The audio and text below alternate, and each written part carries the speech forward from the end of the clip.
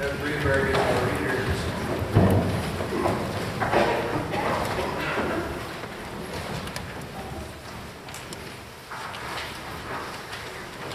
The first lesson is taken from Psalm chapter 42, verses 1 through 11. As a deer longs for flowing streams, so my soul longs for you, O God. My soul thirsts for God, for the living God. When shall I come and behold the face of God? My tears have been my food day and night, while people say to me continually, where is your God? These things I remember as I pour out my soul, how I went with the throng and led them in procession to the house of God with glad shouts and songs of thanksgiving, a multitude keeping festival. Why are you cast down, O my soul, and why are you disquieted within me? Hope in God, for I shall again praise him, my help and my God. My soul is cast down within me. Therefore I remember you from the land of Jordan and of Hermon, from Mount Mizar. Deep calls, too deep at the thunder of your cataracts. All your waves and your billows have gone over me. By day the Lord commands his steadfast love, and at night his song is with me, a prayer to the God of my life. I say to God, my rock, why have you forgotten me? Why must I walk about mournfully because the enemy oppresses me? As with a deadly wound in my body, my adversaries taunt me, while they say to me continually, where is your God? Why are you cast down, O my soul, and why are you disquieted within me? Hope in God, for I shall again praise him, my help and my God. The word of the Lord. Thanks be to God. The second lesson is taken from Ephesians chapter 3, verses 7 through 21. Of this gospel I have become a servant according to the gift of God's grace that was given me by the working of his power. Although I am the very least of all the saints, this grace was given to me to bring to the Gentiles the news of the boundless riches of Christ, and to make everyone see that it is a plan of the mystery hidden for the ages in God, who created all things, so that through the church the wisdom of God in its rich variety might now be made known to the rulers and authorities in the heavenly places. This was in accordance with the eternal purpose that he has carried out in Christ Jesus our Lord, in whom we have access to God in boldness and confidence through faith in him. I pray, therefore, that you may not lose heart over my sufferings for you. They are your glory.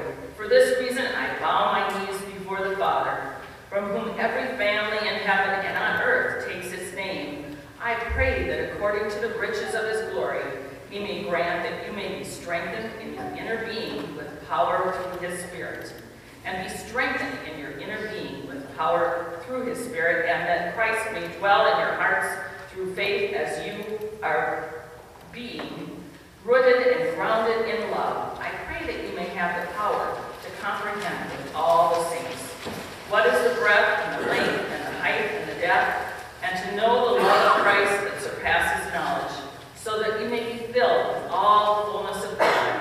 Now to him who by the power at work within us is able to accomplish abundantly far more than all we can ask or imagine.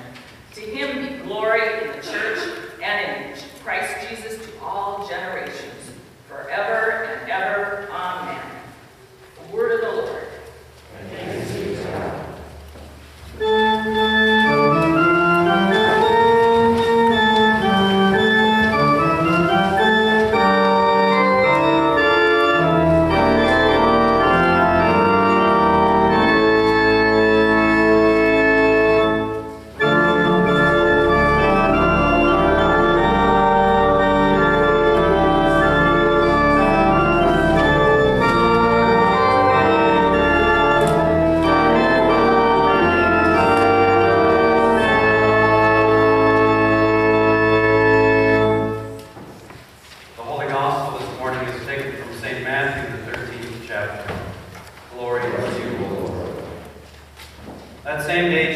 went out of the house and sat beside the sea, and such great crowds gathered around him that he got into a boat and sat there while the whole crowd stood on the beach. And he told them many things in parables, saying, "Listen, a sower went out to sow. And as he sowed, some seeds fell on the path, and the birds came and ate them up. Other seeds fell on rocky ground, where they did not have much soil, and they sprang up quickly, since they had no depth of soil. But when the sun rose, they were scorched. And since they had no root, they withered away. And other seeds fell among thorns, and the thorns grew up and choked them. And other seeds fell on good soil and brought forth grain, some 100-fold, some 60, some 30. Let anyone with ears listen." This is the gospel of the Lord.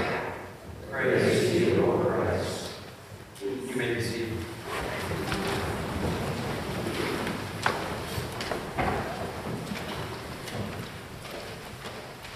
A sower went out to sow,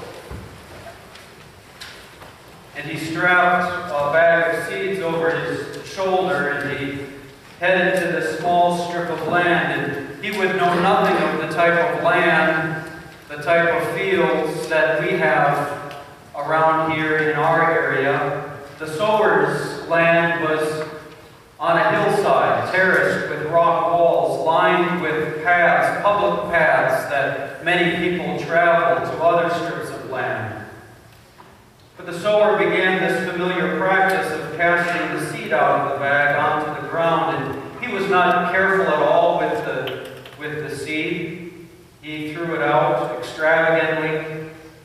At this point, he's just trying to get the seed out of the bag and onto the ground. So some of the seed inevitably falls on the hard dirt path, and the seeds won't even germinate before the birds get to it. Some of the other seeds fell by the rock walls.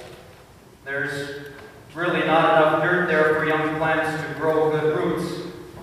And the sower knows that those seeds will probably just get scorched by the sun. And some of the seed starts out okay, but a weed comes up and grows beside the seed, and it chokes out the plant. And then there are other seeds that would fall on good ground, and they bring forth a large harvest, Jesus says. Some 30, some 60, some 100. That's the story. So where do you find yourself in this story? In this parable that Jesus tells? We are in this series of working on and caring for and keeping our soul. So maybe the question should be, where do you find your soul in this story that Jesus tells? Maybe your soul is like the sower today, trying to figure out why your life is sometimes successful and why sometimes it isn't successful. Maybe it is your soul that is the seed, trying to figure out if your life has fallen on soil that is never going to allow you to grow. Maybe your soul relates best to being a pathway walked over by so many people. Or maybe your soul is like a rocky wall that is too defended for any goodness to come into it. Is your soul nurturing a weed that's now choking out the seed of hope in your soul? And what would it take for your life or your soul to become good soil once again? do you want this morning? I could give you a sermon on each of those things. But actually, I think what would be important for us as we consider our souls, and by the way, we still have more books, Keeping Your Soul, available for you. People that have started reading this book, I've heard over and over again, they are encouraged by this book. They are enjoying this book. So if you haven't picked up your book, please do so today. We've only read the first 5 chapters, so you can easily catch up with the rest of us. Keeping Your Soul. What do these words of Jesus have to say to our souls?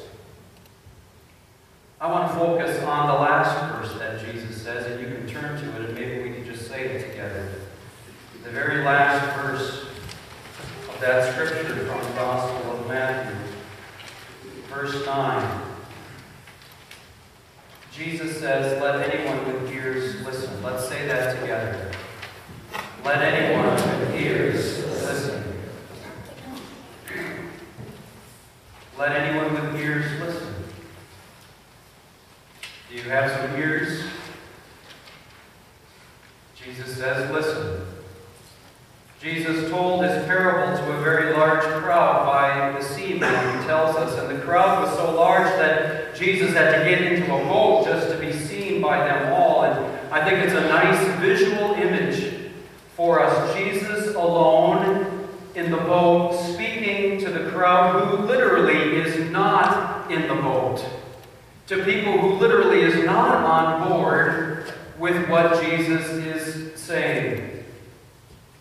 So the question is your soul on board with Jesus today?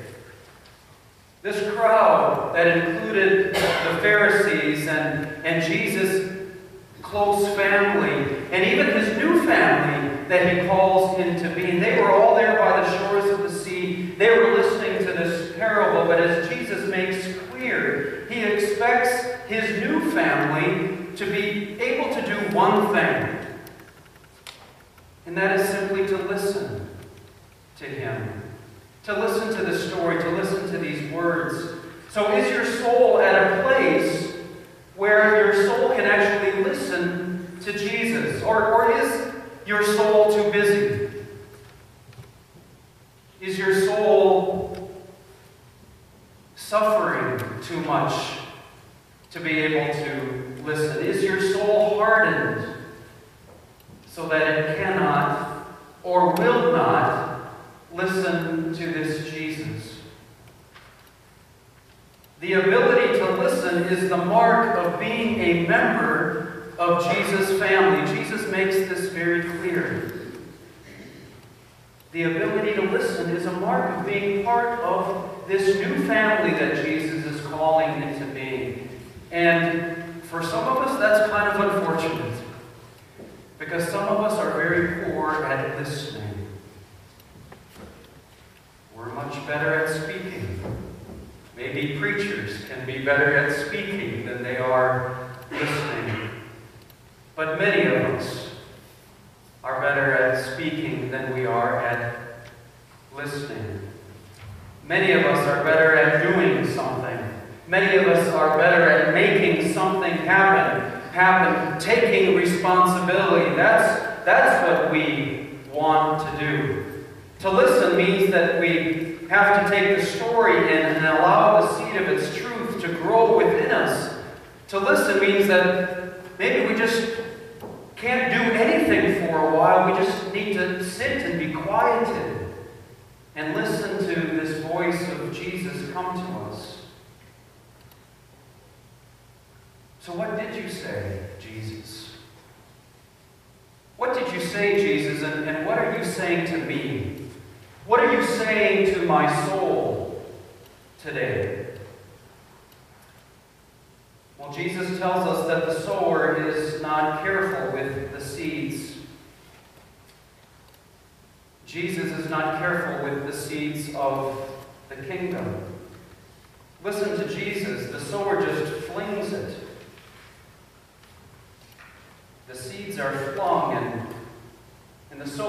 just lets the seeds lie where they lie. And there's no controlling this sower. He plants the way he wants to, and then we just wait to see what happens. Listen to Jesus. If we're not good at listening, we certainly aren't any better at waiting. Wait and see what happens. We often are impatient in life, aren't we? We want things to happen right now. But Jesus seems to be telling us that we're not the ones that are making things happen.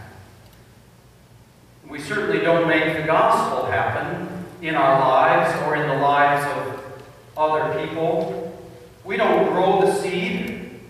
We don't even take care to ensure that it will fall on good soil. And we certainly don't control the sun and the rain that the seed will need.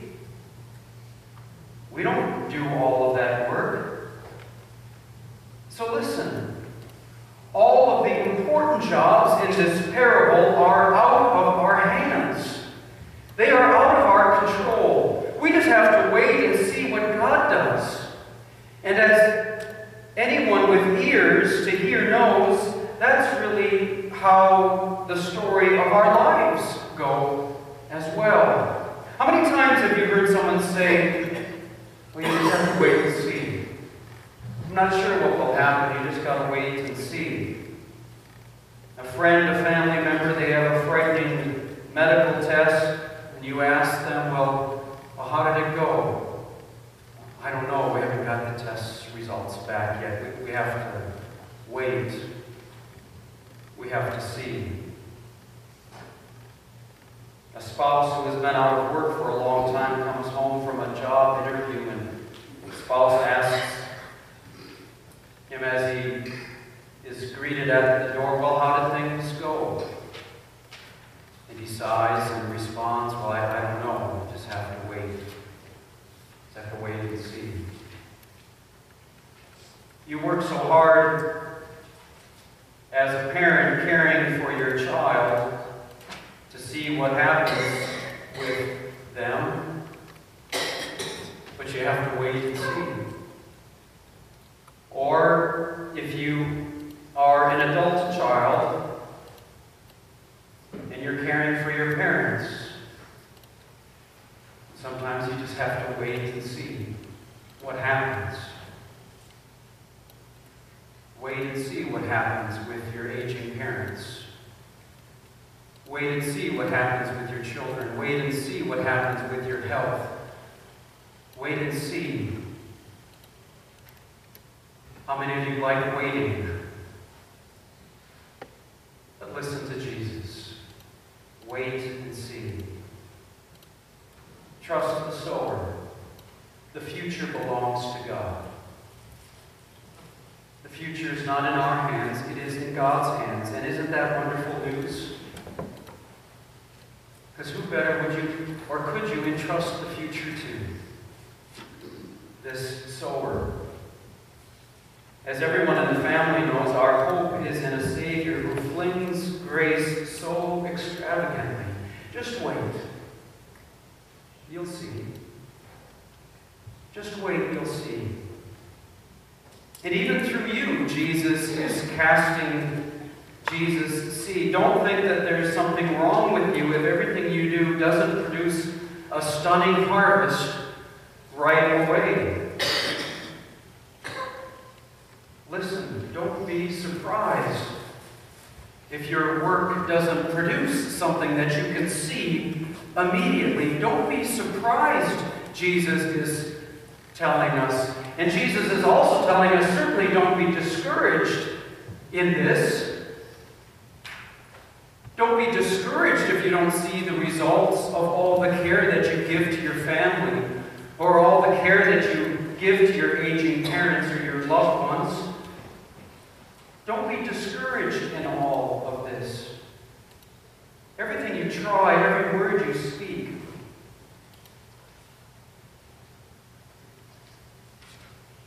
every act of service that you offer to someone, every offer you make to someone who is in need, will not result always in the harvest that you had hoped. Only one out of the 4 seeds produced anything worthwhile. That's not very good odds, is it? 1 out of 4. If a person stepped up to the free throw line and made 1 out of 4 free throws in this time of year, that's not very good, and we'd be pretty discouraged. Only 1 out of 4 of the seeds produce. And Jesus is saying, don't be discouraged in that. Don't lose your hope in that. Jesus says to us that there's still power in the seed. Don't forget the power in the seed. Don't forget that there's power in your love. Don't forget that there's power in your serving. Don't forget that there's power in your speaking the truth. Don't forget that there's power in your acts of healing. Don't forget that there's power in this good news of God. You might not always see it, but there certainly is power in it. More power than you can ever imagine. So just trust the power of the seed. And trust this sower, the sower of the seed that's working through your life. Sometimes that one seed will produce 100 times what you thought would be produced.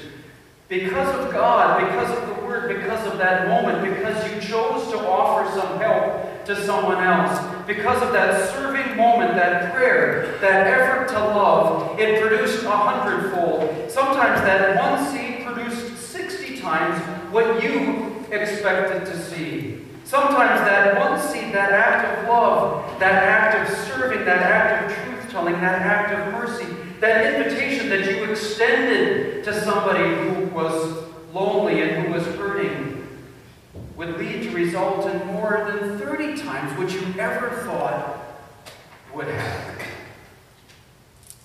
There's power in the seed, you see, that's being sown in your life and in the world. Because the future belongs to God, and God is great. Then sings my soul, how great thou art. We don't sing how great we are. We sing how great God is. Then sings my soul, my Savior God, to thee, how great thou art.